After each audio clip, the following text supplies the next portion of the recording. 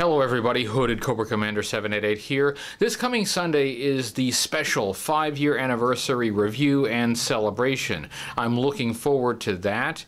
The week after that, the last week in April, I've decided to take a week off. I will not have a new review that week. And for the first week in May, I think it's time we do another Patron's Choice poll. We've spent a lot of time in the 80s this year. We've looked at a lot of 80s figures and vehicles, but there's still a lot of G.I. Joe from the 1990s that we really need to get to. This is the perfect opportunity to let patrons decide which of 3 1990s G.I. Joe vehicles they want to see. If you would like to vote in this poll, please check out my Patreon. Support at any level gets you the right to vote.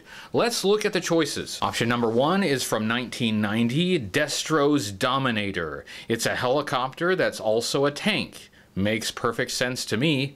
I'm not going to lie, it would be a lot of fun to look at the Iron Grenadiers again. It would be fun to look at Destro again. So if you'd like to see this odd little vehicle, select option 1. Option number 2 is from 1992, the G.I. Joe Barracuda.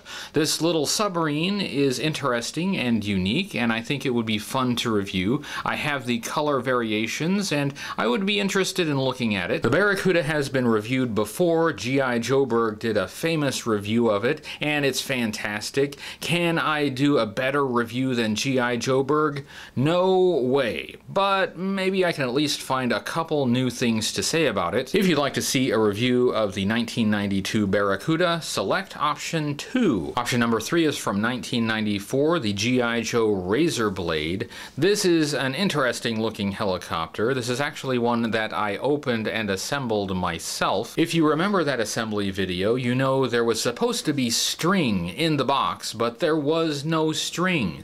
So if you want to force me to buy my own string for a review, select option 3. Those are your 3 options. Once again, if you want to vote, just check out Patreon. The URL is on your screen right now. Support at any level gets you the right to vote. I look forward to seeing what you choose. As always, if there is a tie, I will break the tie, but hopefully that won't happen. I'd much rather viewers decide what will be reviewed. The poll will start as soon as you see this video on April 15th and will end on April 19th, and the winning review will be published on May 5th. So now it's time to run over to Patreon and vote for one of these guys. Voting starts now.